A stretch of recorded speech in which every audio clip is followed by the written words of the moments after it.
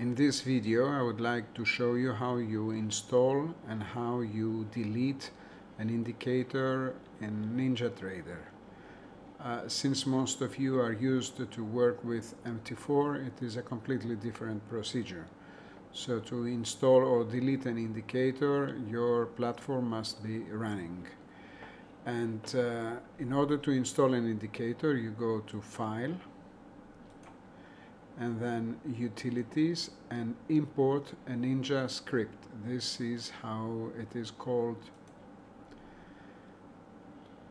And then you have here is the file where I stored the indicators, and you will notice that they are zip files.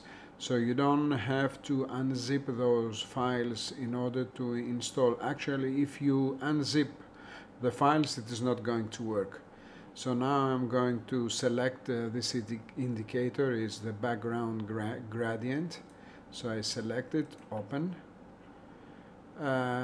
You could get a message here that is a warning that says, are you sure you want to import this indicator? Is it safe, etc. But I disabled this option, and this is why you can see it.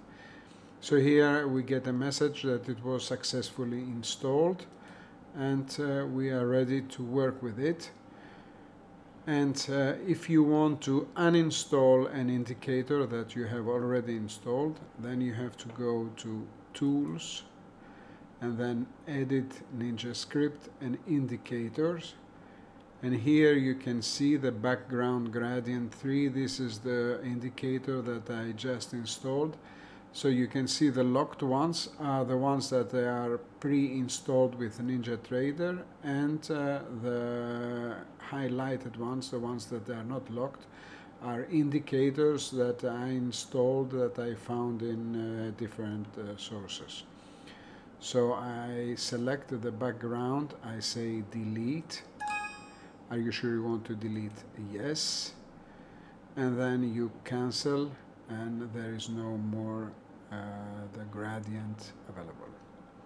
Okay, this is a very short video, just 2.5 minutes, and I wanted to show you how you install and how you delete an indicator with NinjaTrader 3. Thank you very much for watching.